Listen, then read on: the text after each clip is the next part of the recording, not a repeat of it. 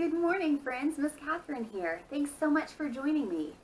We have been talking about nursery rhymes this week, and I just wanted to share two of my favorites.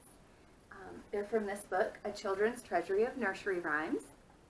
These are two that my son and I love to read together. The first one is Peas Porridge Hot. Peas porridge hot, peas porridge gold. Peas porridge in the pot, 9 days old. Some like it hot, some like it cold. I like it in the pot, 9 days old. That's a really fun one. And all the rhyming words in there make it really easy for children to memorize, so that's pretty cool. It's one of the reasons that I like to read it with my son.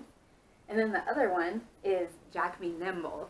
And I think one of the reasons that my son likes this one most of all is the fire. He likes candles and all things fire.